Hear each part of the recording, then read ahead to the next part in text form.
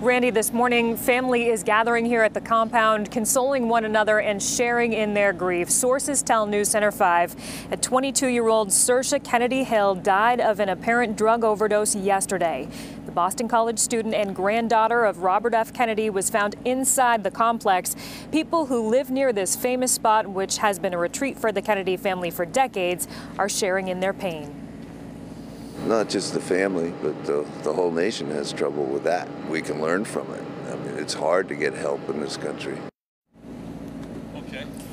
A statement from the Kennedy family reads, quote, "Our hearts are shattered by the loss of our beloved Saoirse. Her life was filled with hope, promise, and love. She cared deeply about friends and family." Ethel Kennedy, her grandmother, saying also, quote, that the world is a little less beautiful today. We're live in Hyannisport. Jennifer Egan, WCVB News Center 5.